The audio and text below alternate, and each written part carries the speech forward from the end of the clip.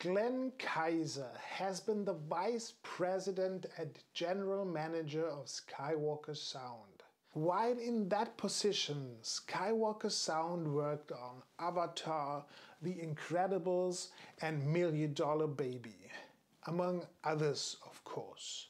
Currently he is the director of the Dolby Institute.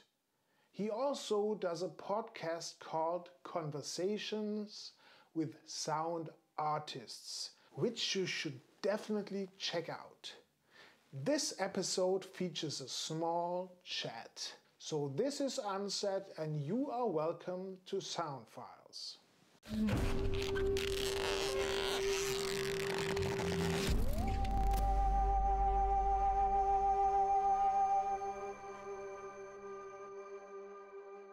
I'm Glenn Kiser. I'm the director of the Dolby Institute. And the Dolby Institute is a program that we started at Dolby Laboratories a few years ago to provide education and inspiration for next generation writers and directors and content creators about why image and sound are important for storytelling. We had never really reached out to writers and directors to kind of give them education and inspiration on why sound is important for storytelling. So the approach is really very simple, which is to expose them to some of the best examples of storytelling through sound in the world through showing them clips from films, explaining to them how other artists use this technology to help them tell their stories. So I go around to film festivals and talent development labs all over the world and show scenes from movies and talk about the importance of sound. A lot of the clips that I show are from low-budget independent films, and I'm glad that you mentioned documentaries because I think that not a lot of people think of really good sound design in documentary film, but it absolutely has a role. You know, anytime that you want to give an audience the experience of a place and put them in a situation that the characters are inhabiting in the story, that's where sound can come in. I think the most important recommendation I can give is think about sound from the beginning of the process. So as you're writing the script, study films, listen to them, understand how artists that you admire are using sound to help tell their story, and think about that. Think about including that in the script writing stage.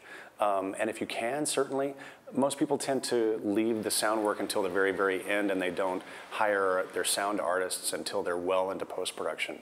But it doesn't necessarily cost any more money, but if you can hire your sound artist even before you go shoot the film and read the script with them and have conversations with them, they can share ideas about how you might be able to enable them to set up interesting sound moments in their film. So my biggest piece of advice is just think about it early and often from the beginning of the process. Engage those sound artists even before you go shoot your movie and just collaborate. Make them part of your core creative team. Even in a documentary, I think you're absolutely right because you don't know what the story is going to be until you go into the editing room. But you can certainly talk with your sound person and they can come along, if they have some time, they can come along when you're shooting and be with you in the environment and they can gather their own sounds and just be started thinking about how to build the sound of this world that you want to work on together. We really want to elevate the art. We really want people to be thinking about sound creatively and to be doing great work. Now, of course, we do believe that ultimately, if these artists are doing the best possible work they can, they'll end up using Dolby technology. But really, our point is just to elevate the conversation around the craft and to get people thinking more critically about sound. Well, we're very, very excited about Dolby Atmos, which is our object-based sound technology. So it's not channel-based, it's not 5.1 or 7.1, but it allows the filmmaker, the storyteller, to think about sound as an individual object that can be moved around the 3D space of the cinema. Dolby Atmos uses full frequency surrounds and even overhead speakers in the ceiling, and to give the director or the storyteller that really a great control over placement of sound and fidelity of sound, and it provides a really rich immersive experience. And I'm thrilled because we've had Dolby Atmos now in the market for several years. It's been very warmly embraced by the creative community. We're even starting to see documentary films made with Dolby Atmos now.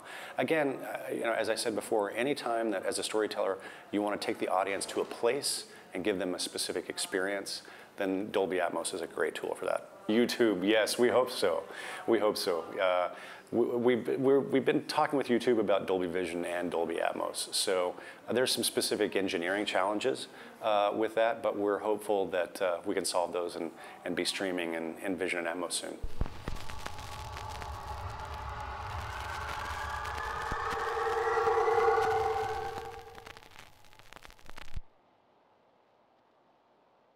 Blue sounds as raw as the cover looks.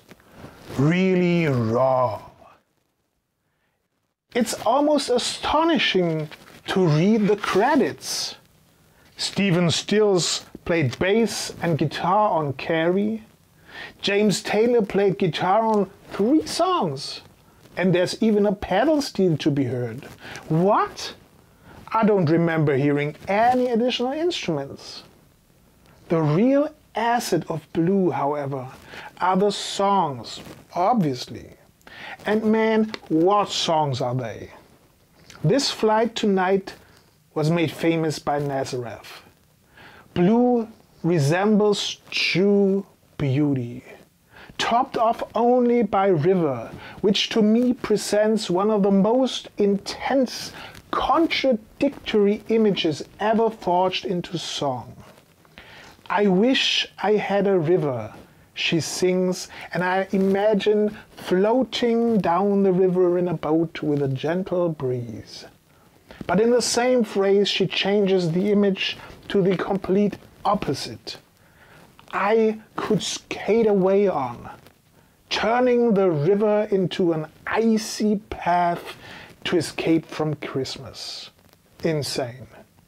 Joni Mitchell is a true master of song, and Blue is one of her masterpieces.